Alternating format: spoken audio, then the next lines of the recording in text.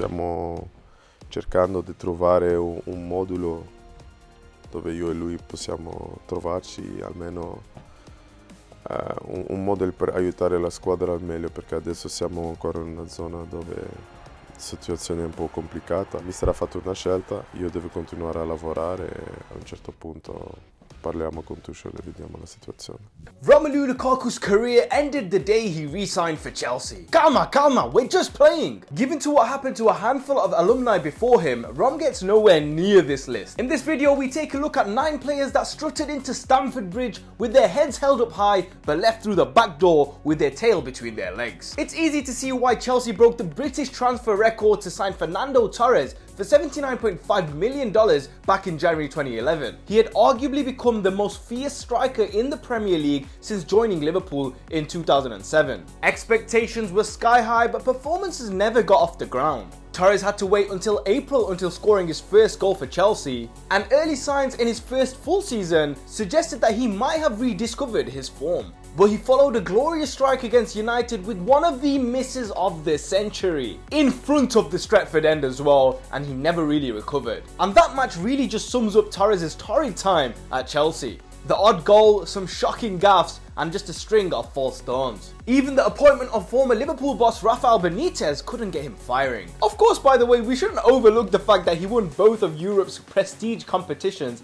while he was at Chelsea. But 20 goals in 110 appearances left his reputation in tatters. When he left in 2014, he joined AC Milan on a free transfer. Crespo had already bagged over 100 goals in Serie A before he joined Chelsea in 2003. The $27 million fee looked like a good business move next to the $54 million fee that Lazio paid for his services. But good business it was not. Crespo managed only 19 league appearances in his first season. His 10-goal return was hardly disastrous, but it didn't satisfy his employers, who sent him on loan to Milan. He returned for a second bite at the cherry in the 2005-06 season, but the output remained the same. Crespo finished the season with the league winners medal, but soon after he was packing that away with his other belongings because Chelsea sent him on his way. Crespo delivered one final double-figure haul for Inter in 06-07 before several years of steady decline came to a muted end in Parma in 2012. I spent too little time at Chelsea. I want to have another life so I could spend more time there. Sounds like masochism, Hernan. When Chelsea signed Kepa Arrizabalaga for $93 million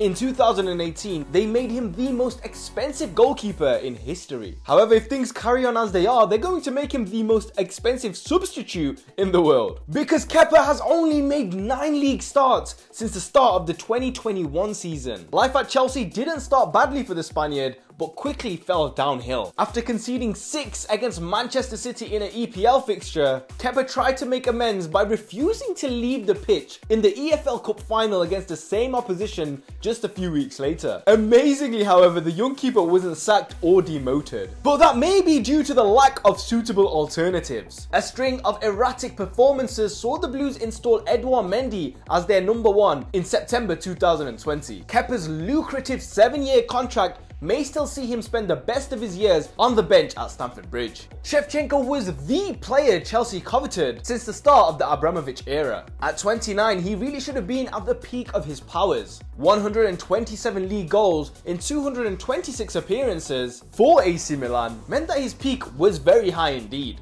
If he was soaring like an eagle on the continent, he ended up plumbing the depths in England. His $57 million transfer yielded just 9 goals in 48 EPL fixtures. After 2 difficult seasons at Chelsea, he was loaned back to the Rossoneri. However, his 18 games at Milan ended without a single goal. He would make 1 final appearance for the Blues at the start of the 9-10 season before the club would cut their losses. Sheva returned to Ukraine where he would rediscover some of his form, but not his full standing. Veron's time in the Premier League baffled onlookers who knew about his exploits abroad. A maestro for Lazio, Argentina and Parma, much was expected of him in England. A frustrating stint at Manchester United that started in 2001 was cut short after just 2 seasons, 51 Premier League games and 7 goals. Chelsea had offered $23.5 million for a player Man United had paid $45 million for. And the Red Devils accepted. Things started brightly at Stamford Bridge for Veron as he chipped in a goal against Liverpool on his debut. But that was the end of that affair. Seba managed just 7 EPL appearances for the Blues and was loaned out to Inter Milan after just 1 campaign. Veron's time in London was so underwhelming that he would have struggled to find employment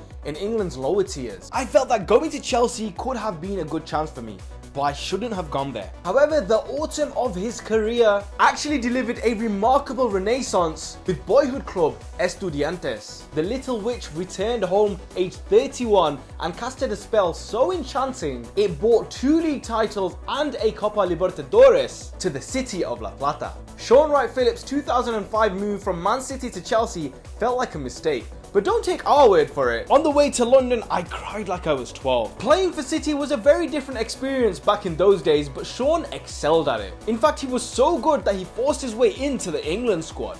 League and FA Cups aside, life at Chelsea was less rewarding. In a club full of superstars, he struggled to find his place in the starting 11. In 3 full seasons at Stamford Bridge, he made just 43 starts and went from England starter to also ran. Sean Wright-Phillips returned to City in 2008, but foreign investment meant the club had changed. His time as one of the league's most exciting players was over. Suggestions that Yuri Zirkov was signed due to his nationality were unfair. When Chelsea splashed out $29 million for the Russian in 2009, he was already a UEFA Cup winner, a Euro 2008 semi-finalist, and a Ballon d'Or nominee. A versatile left-sided player, he was signed to give Chelsea options. I think he can do all the work and can play in defence and in between. Only problem was though, he couldn't get into the team. In 2 seasons at the Bridge, he made only 16 league starts. And he was soon on his way to Anzi, where he competed with Roberto Carlos for a berth on the left. League and FA Cup triumphs meant his time at Stamford Bridge wasn't a waste, but a career that degenerated into a tour of Russia's biggest clubs was probably not what he thought his future would look like when he signed for Chelsea. 25-year-old Kezman signed for Chelsea in 2005 as PSV's leading goalscorer. Snobs may say that the Eredivisie isn't an elite league, but they forgot that Ronaldo, Van Nistelrooy, and Romario all played in Eindhoven. The $9 million fee for a player that had found the net 105 times in 122 appearances looked like a steal. However, he only lasted 1 season and produced 4 Premier League goals. Chelsea recouped their outlay when he left for another drab 1-season stint at Atletico. He later found some form at Fenerbahce, but a disastrous move to PSG meant that he was playing in Hong Kong by 2011. Surprisingly, Kezman has no regrets of his time in the Premier League. Chelsea was the best thing in my career. Living and playing in London was something that I will never forget. Who knows, maybe he just liked the underground. I would not go back to London if they paid me a fortune in gold. Ironically, a fortune in gold is exactly what he needs to repay the $25 million the court have ruled that he owes Chelsea for his misdemeanors. Mutu came to the Bridge having scored 22 goals in 36 games for Parma. Life in England got off to the best possible start as he found the net in his first 3 games. But the goals soon dried up and he started to make headlines for his stuff off the pitch. The arrival of Jose Mourinho meant that his days were numbered. Tired of his absenteeism, he subjected the Romanian to a targeted drugs test, and a positive test for saw the player sacked. Mutu's career didn't end there, however his behaviour meant that Juventus were the last big club to take a risk on him. And that was the same season they were relegated for match fixing. So there you have it, 9 players that tried and failed in West London. Feel like we're being unfair? Reckon there's a few names that we've missed? Let us know in the comments. And remember, when it comes to transfers, former glory is no indication for future success.